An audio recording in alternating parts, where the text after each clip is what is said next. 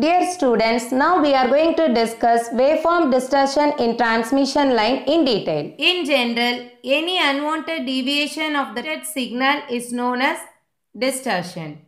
In transmission line, when the received signal is not exactly same as that of the transmitted signal, then the signal is said to be distorted.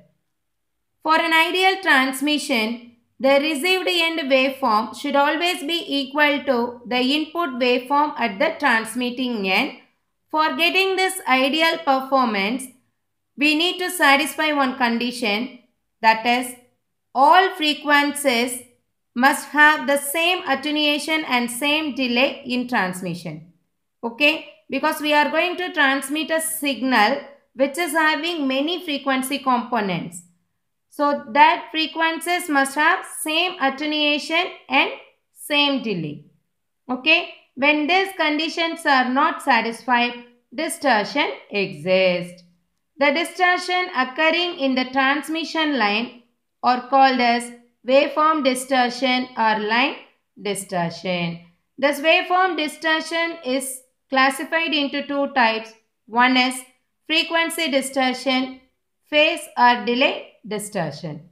Let's discuss each distortion in detail here. First one is frequency distortion. When a signal having many frequency components are transmitted along the transmission line, all the frequency components will not have equal attenuation. So each frequency is having different attenuation. Hence, the received waveform will not be identical with the transmitted waveform because of this different attenuation. Okay. This type of distortion is called as frequency distortion. So, frequency distortion depends on the attenuation constant value because the attenuation constant is a function of frequency. So, here alpha in terms of frequency is given in this formula. This is the attenuation constant for transmission line. In order to reduce the frequency distortion, the phase constant value is dependent of frequency. The velocity of propagation, it should be independent of frequency, and we are going to use equalizers. Okay.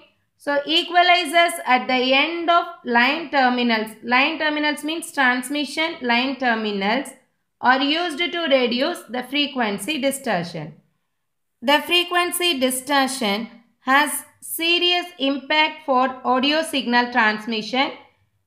Next one is phase distortion. It is also called as delay distortion.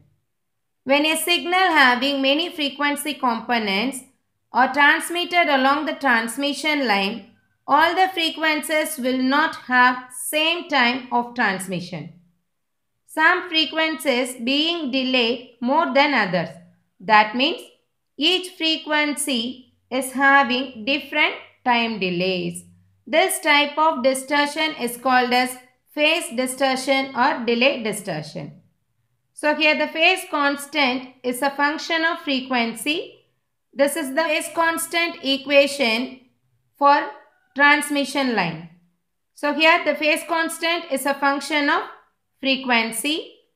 This phase distortion has serious impact for video and picture transmission.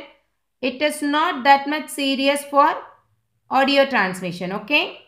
In order to reduce delay distortion or phase distortion in transmission line, the phase constant should be dependent of frequency. Actually, it is a dependent one. Okay.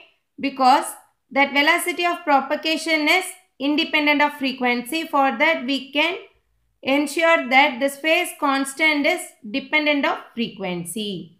Do you all understand? In order to reduce delay distortion, the phase constant should be dependent of frequency. Then we can use coaxial cables to reduce the delay or phase distortion in transmission line because the coaxial cable is having certain important properties: low internal inductance, small resistance and small capacitance. The velocity of propagation must be equal for all frequencies to ensure there is no delay distortion. Okay.